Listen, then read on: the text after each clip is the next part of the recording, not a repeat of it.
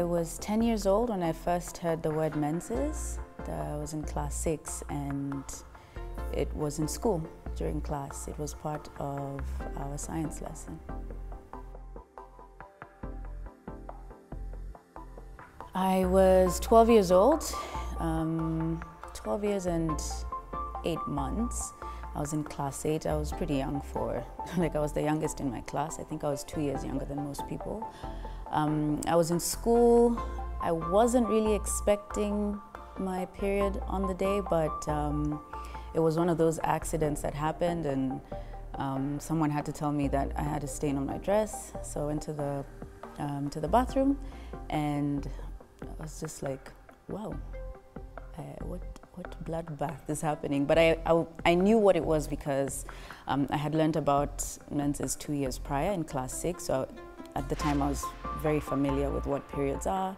So I just wrapped a sweater around my waist and went about my day. It was towards the end of the school day, so I think I had maybe 40 more minutes before we went home. It was a bit of a shock because I didn't expect it, and I also didn't expect to see all that blood. But it didn't hurt, it wasn't painful or anything, and not many people noticed actually. And so when I went home, I just took off my underwear, and I think I threw it away because I was like, okay, that's a mess. And I didn't really tell anyone, just because I didn't expect it. It was one of those things where I was like, I didn't expect it to come so soon. At least at the time I felt like it was really soon. And it was just that's the only thing. After that I stopped bleeding, and then it didn't come again until the next year when I was in high school. I was 13, it was my first term, and that's what I felt like now. That was the proper period that lasted 4 days, and I was prepared with pads and everything. So I feel like I had 2 first times, at least in my head, yeah.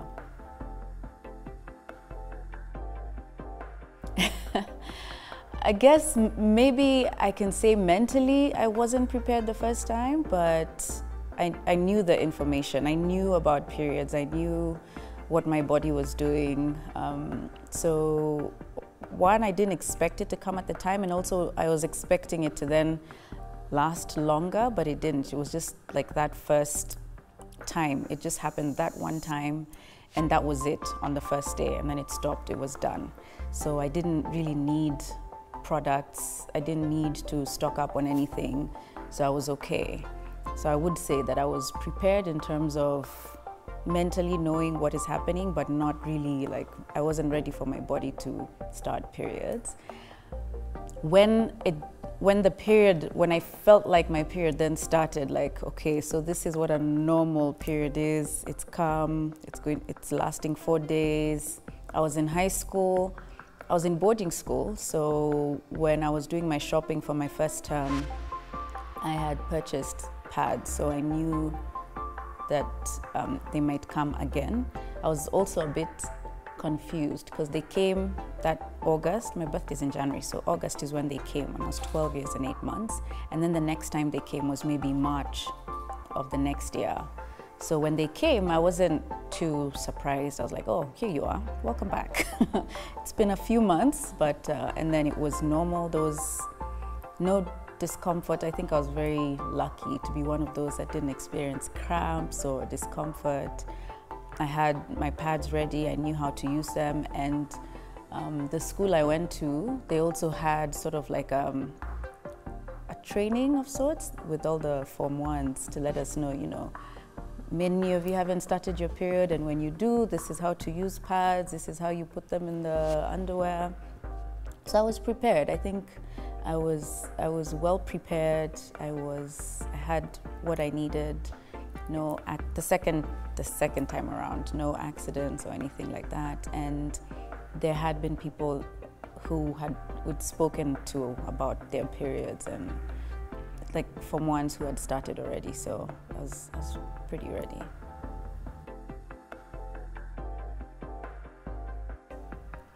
No. So when it comes to menstrual challenges, I think I'm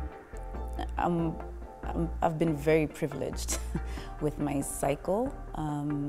It's been pretty regular.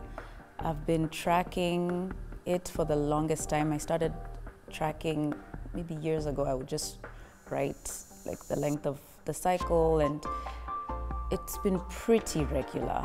Some points in my life when I do work out, when I'm super active, it's even shorter. But it's been regular, it's been comfortable. I think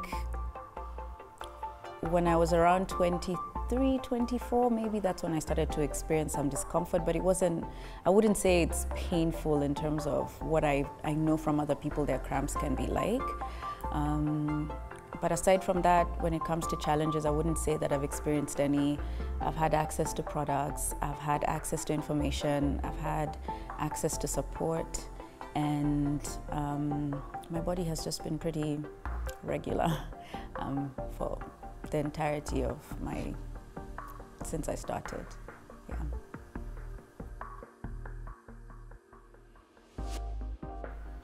I think when speaking about myths, because I learned about periods and the body biology and physiology of what our bodies do pretty young, when I was 10, and I learned this in school.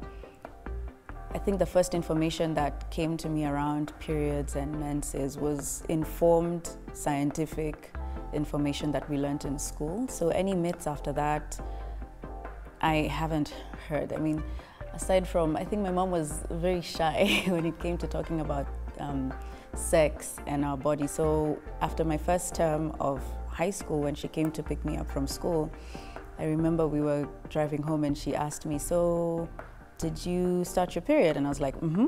She was like, "Okay, so you know if you look boys in the eye now, you can get pregnant." And I was like, "Mm-hmm." And that was it. That was the end of our conversation. So, and I knew what she meant by looking boys in the eye. But aside from that, like I said, because I've had access to information, I haven't really heard any myths or have had to believe any myths around periods. And I think once the internet became more accessible, I've been able to sort of just Google any questions I have around my body or, yeah, periods and my cycle. So myths, none whatsoever. I would say to any girl out there that there's no shame around periods or your body or what your body does to sort of, you know, do its thing. So the only thing I think I would say based on my experience is just taking away the shame around speaking about our reproductive health, our menstrual health, and periods and menses, because growing up, you know, that was a thing that we didn't really speak about openly, like it's not part of conversation day to day. And I think also just encouraging girls to know that, you know, menses are not dirty. It's not something that you need to sort of isolate yourself around. It's normal. It's something that happens every month at least, or, you know, it's something that happens regularly, or for those with irregular periods, it's just something that our body does that we shouldn't be ashamed about. So, you know, I just think it's taking away that shame around it, and it should be open. It should be something that you can speak comfortably about, whether with men or women in your life. It should be something that you can reach out to. There's information around it. To use the internet to find out information, to ask questions. There's no question that should be embarrassing around your body. And yeah, I think just letting young girls know that this is something that our body does. It's something that our body is going to do into adulthood. It's something that, you know, our bodies also are different. So how you experience your periods could be different from the next person. So don't think that there's something wrong if your body is not doing what your friend's body is doing.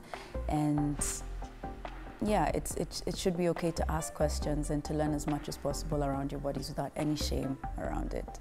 And that's what I would say.